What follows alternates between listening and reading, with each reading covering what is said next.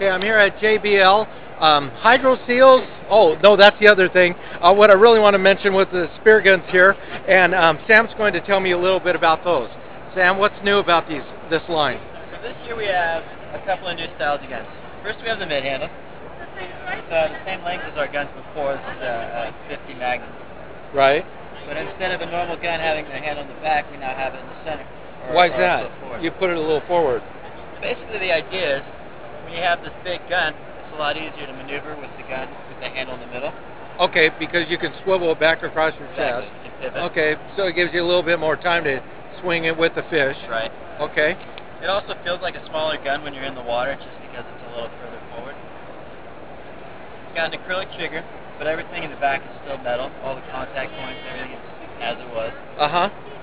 How big a fish can I get with this? Sky's the limit. No, it'd be underwater, not the sky. If you set it up right, you could shoot 200-pound tuna with this. 200-pound tuna? Yeah. That's not bad. That feeds for a week. Yeah.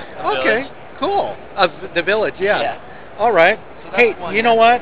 One thing I've noticed about these guns that you haven't done yet, just a suggestion, this end you've got a point, right? Right. The other end you put maybe a video or a camera, or maybe one of those little YouTube camera things. Right.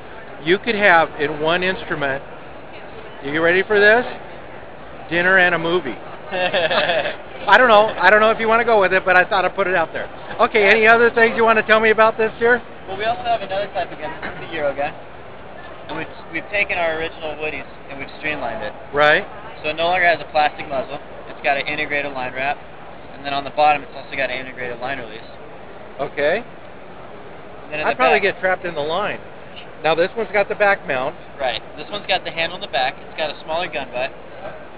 And the idea is you have a faster, more streamlined gun. It's also got thicker bands than the standard guns, and it's got a little bit thinner of a shaft. So with the faster gun, what are you going to be shooting for? It's mostly designed for calico and real sketchy kind of fish that are more sketchy kind of fish. They're just more cautious. They won't get as close to you. Got it. Okay. So that's kind of the thing. Cool. Yeah. All right. Well, I appreciate your time. Thank you very much.